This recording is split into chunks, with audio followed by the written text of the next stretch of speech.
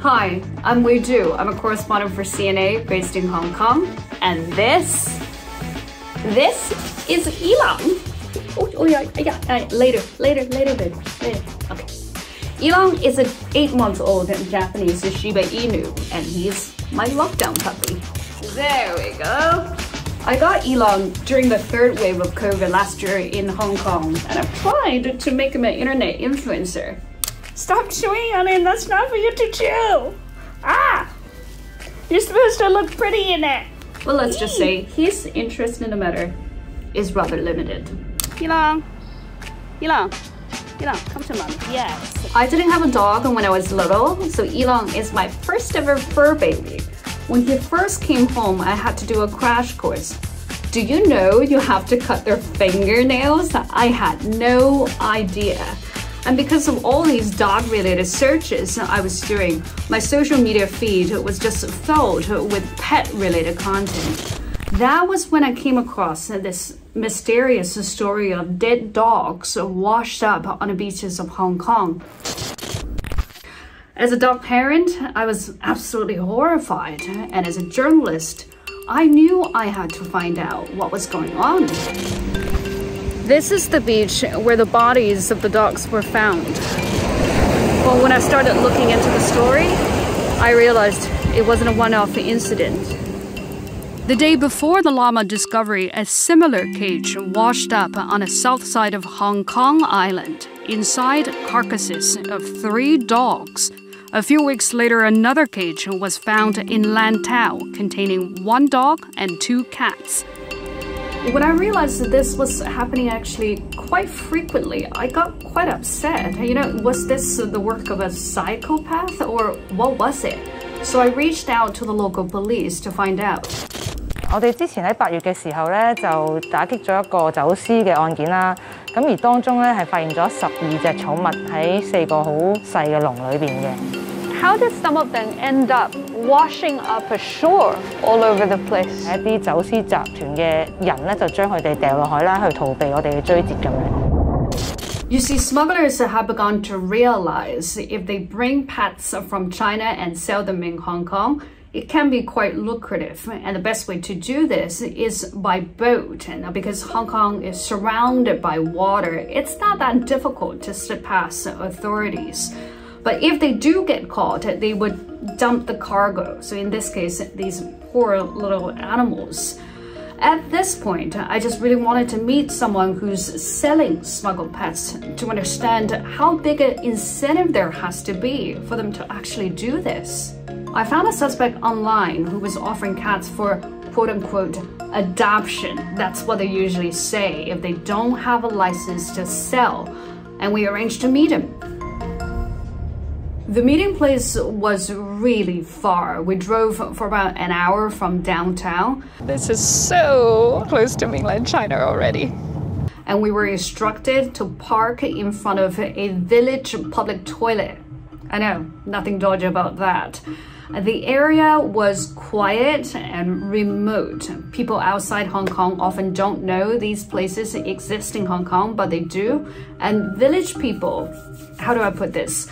Village people are different from Hong Kong city people. They're organized into clans, and some of these clans have rumored triad links. OK， 你穿什么颜色的衣服？我穿蓝色的。OK， 好，看到了。 So when I was told to go into a room with him by myself, I thought, that does not sound very smart. So one of our crew members offered to go in with me, so we pretended to be a couple. We couldn't bring the camera inside, so I wore a clip-on mic just to get the audio. The problem with that is then you really have to get him to say something incriminating. Once we went inside, it was a very small, dirty room with dozens of kittens just roaming around. They looked extremely fragile. I held one in my hand and it hurt my heart.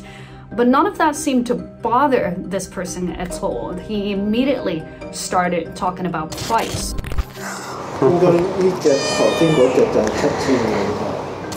So clearly he wasn't really offering the cats for adoption. When we left the room, I felt really down because I had no idea what these little animals had gone through, and also how many of them would actually eventually survive. As I continued to investigate, I realized the pandemic presented yet another opportunity for smugglers. And that's because a lot of overseas Chinese people had to return to China in a rush and couldn't bring their pets along. So then they reached out to pet immigration agents to arrange the return of their pets via Hong Kong.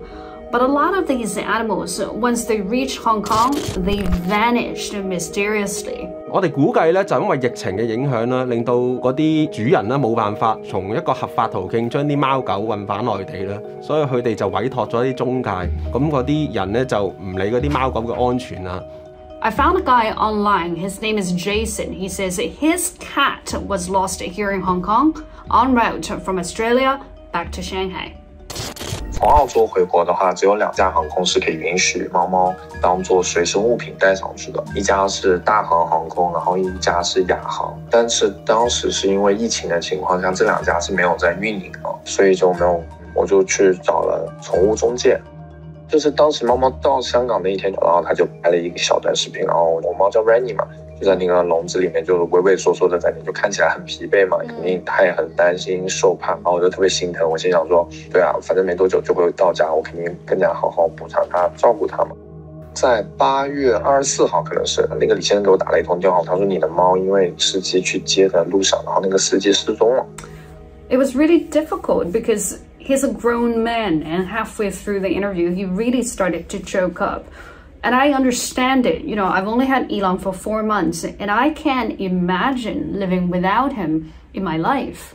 In the end, I realized that the issue is much bigger than just cats and dogs. A lot of animals, exotic animals and endangered animals even, are trafficked through Hong Kong and offered for sale. So as a result, someone could lose a pet like Jason did.